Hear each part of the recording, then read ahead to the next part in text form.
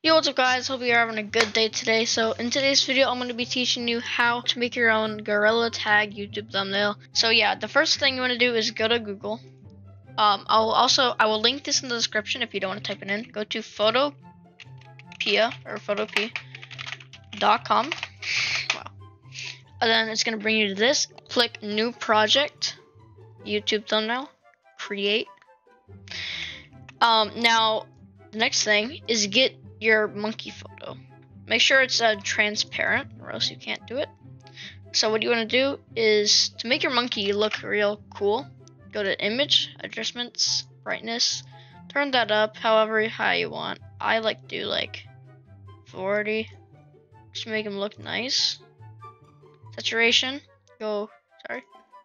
image, adjustments, hue, and saturation. Oh, if you want to change the color of your monkey, you can do it, but it won't work on some color codes. So yeah, anyways, let me bring that down to 0. Turn this bad boy up. As you can see, it looks much better, but don't do it too high, then it'll look like that. So I'd do like 30. Alright, now he looks pretty cool, but to make him look even better, what you're gonna do, you're gonna look up invisible image on Google. Go to images, click on this one, give it a second to load, right click, copy. It's just invisible, okay? So you're not gonna see anything on it. Put the layer above your monkey. After you do that, use the drawing tool and just kind of draw like an outline of your monkey. So I'll give you an example. So I'm just gonna do the arms. So I'm just gonna draw on the arms like that, just like that. All right. And then after you drew something like that on your monkey, I would recommend doing it around the arms. You want to go to filter, blur, and I don't know how to say it. Then it's gonna look like this. So you can change it around. It's automatically gonna look like this. It'll look pretty bad, so mess around with it. Make it go down to I do 11. Looks nice. Now, as you can see, it has a shadow around him, which makes it look real nice, as you can see. So next up, you want a background. So if you don't know how to get a background, basically just take a photo of you and a background where you want to get your photo in game. Take that photo and put it in. So I have a little photo of this, a Lucy thing. Oh, also, if you can't figure out how to make your monkey's background disappear, go to remove.bg.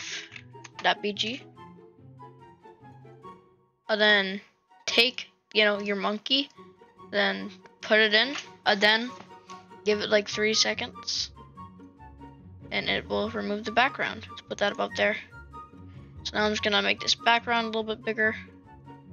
It doesn't really look like he's actually standing in the game. It looks like he's above the ground. So we're gonna give him a shadow. So right click, blending options, do drop shadow, and you could just make it go down. Make that smaller, but make the spread big, or no, not do that. Wait, now make the distance big, then make the, yeah, there we go. Size, change to the size. I'm sorry, I'm getting confused. Turn down spread and change the size of it. So I did there, 26. Now it looks more natural. It actually looks like he's kind of standing there instead of just floating. Next up, text. Just write something down thumbnail. I'm just gonna write this down for the tutorial.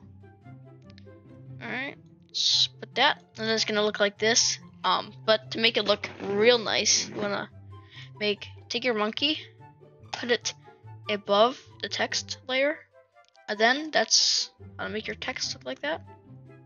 You can make the text look cool. Right click, blending options, color overlay. We can make it red, sure. And then you can give it an outer glow, make it red. Yeah, give a big outer glow, turn down that. And then let's just Oh yeah, make sure this your invisible layer with the drawing is always above your monkey, or else it won't show up. So that's it. Yeah, that's how to make your own gorilla tag thumbnail. This will probably be the thumbnail of the video. And if you do need any help, just leave a comment and I will help you.